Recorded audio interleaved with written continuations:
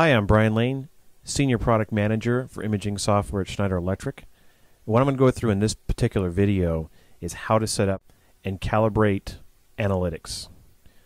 In this particular one, we're going to use a Sarix Thermal camera. And right now we're in the live view on the web GUI. We're going to click on Settings.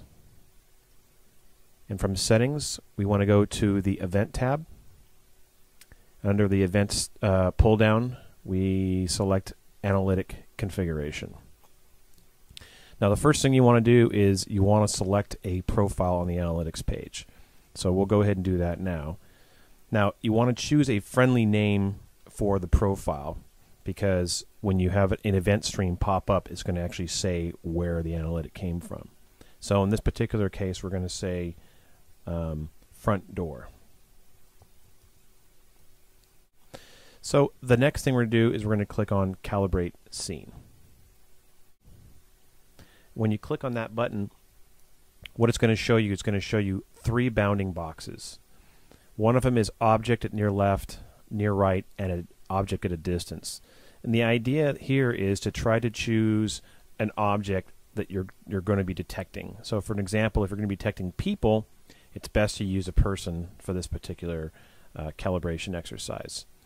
So I'm going to take this bounding box here where it says object at near left, and I'm going to put that around the person that's here, and I'm going to draw it to fit their size. Okay. And down here for set height, I want to tell the algorithm the real world height of the object used in the above calibration. So if the person is 5'8", for example, you would type in 5'8" right here. So what you're going to do is have the person move to the next point, and then you're going to draw the bounding box around them at that particular point. Okay. Once again, objects at 5'8". Now the object is at a distance. This is for the algorithm for the analytics. Realize that when an object is at a distance, it's going to look a lot smaller. This gives perspective to the analytic. So once the person gets into their position that you've preset for the calibration, you're going to go and draw the bounding box around that person.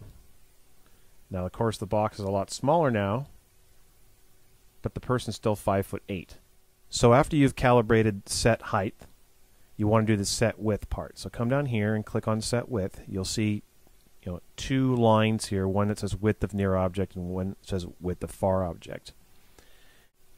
So in this particular situation, I do have a walkway that is the same width all the way down. So what I'm going to do is I'm going to take this line here and I'm going to stretch it across the back part of this walkway. I'm going to do the same thing with the width of the near object line. I'm going to put this on the front part of the walkway.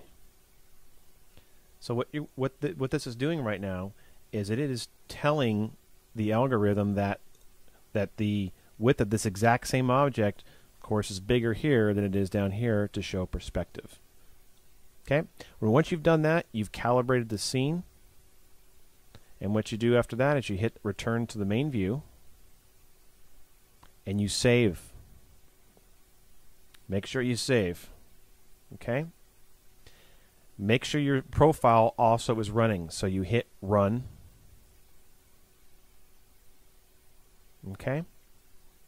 Now, your profile is all set up and your camera has been calibrated for analytics. Thank you.